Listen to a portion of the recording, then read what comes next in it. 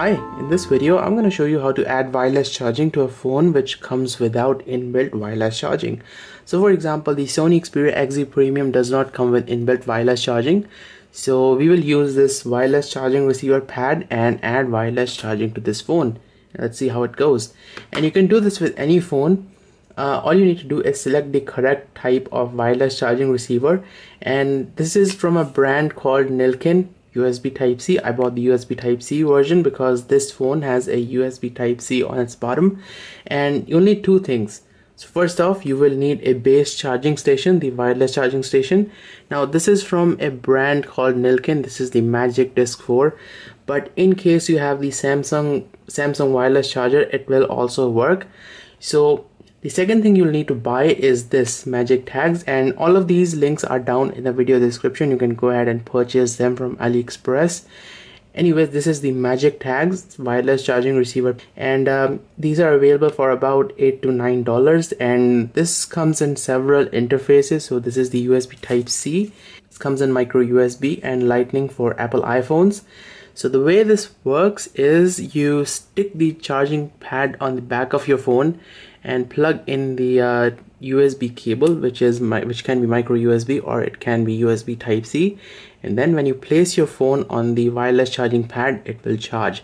And by the way, the maximum output of this thing is 5 volt 1 amp, so it does not support quick charge. The only phone that supports quick charge wirelessly is the Samsung Galaxy S9, S8 and the S7. So let's go ahead and unbox this and see how it is like on the inside. Well, let me go ahead and pull this out. Oops. Alright, so this is the wireless charger receiver, and you can see it's quite thin.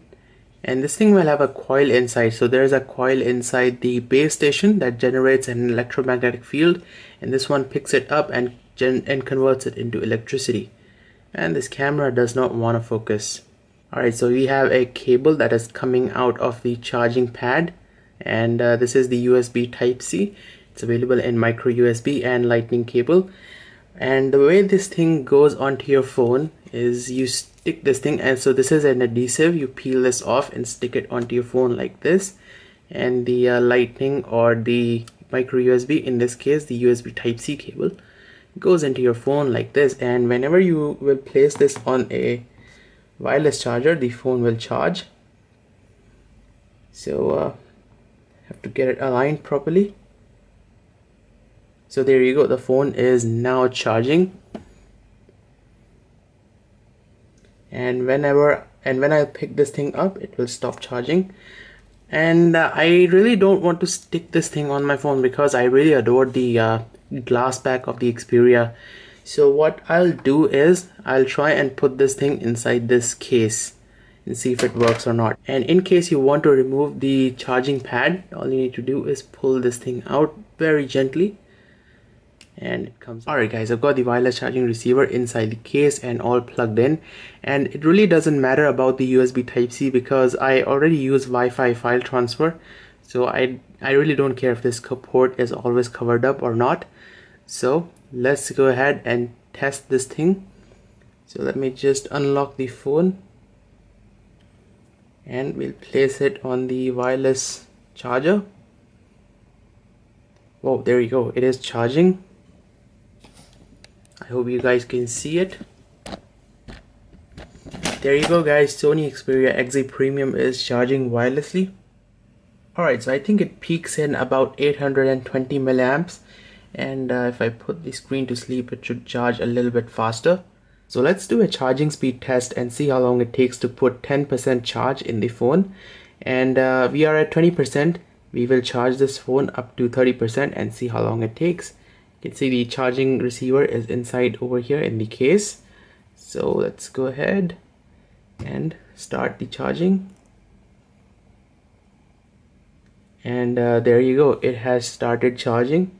Start the stopwatch, put the phone screen to sleep, and just wait. So it has been 10 minutes since the phone has been charging. Let's check the battery percentage. So we are at 25%, so 0.5% per minute. It's quite slow, but you do get the convenience of wireless charging. Alright, it has been 20 minutes. Let's check our charge level. So wake the phone up, and we are at 30% in 20 minutes.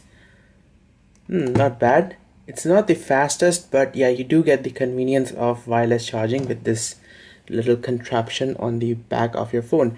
And it looks like this liquid glitter is not affecting the charging at all. So I'm guessing this glitter is not metallic, it is plastic. Oh, and by the way, it does get slightly warm from over here where the charging pad is located. And this is the exact same characteristics that we saw on the Galaxy S9 Plus. So yeah, I'm guessing the charging pad itself gets warm.